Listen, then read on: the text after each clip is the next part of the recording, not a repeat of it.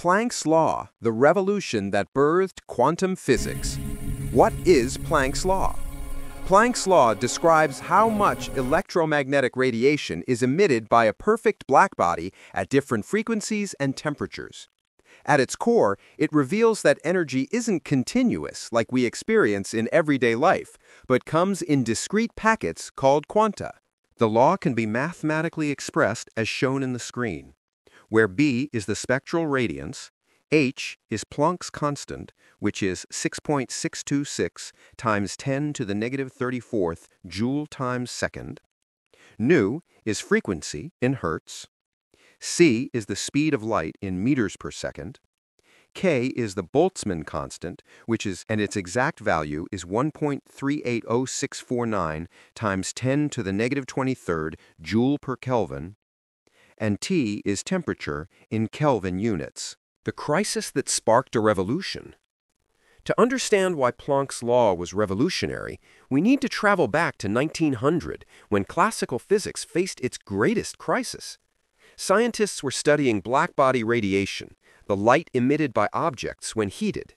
Think of how a piece of metal glows red hot, then white hot as you increase its temperature. Classical physics predicted something called the ultraviolet catastrophe.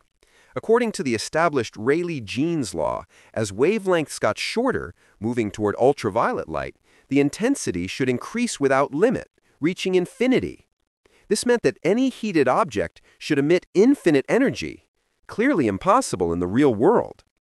Experimentally, however, scientists observed that blackbody radiation had a characteristic curve. Intensity would rise to a peak and then fall off at shorter wavelengths. Reality didn't match theory, and physics was in crisis. Planck's radical solution. Max Planck, initially trying to save classical physics, made a desperate mathematical assumption that would change science forever. He proposed that electromagnetic oscillators in heated materials could only emit or absorb energy in discrete chunks, not continuously. This led to his famous equation, E equals h, later names Planck's constant, times nu. This simple formula states that the energy of electromagnetic radiation is directly proportional to its frequency.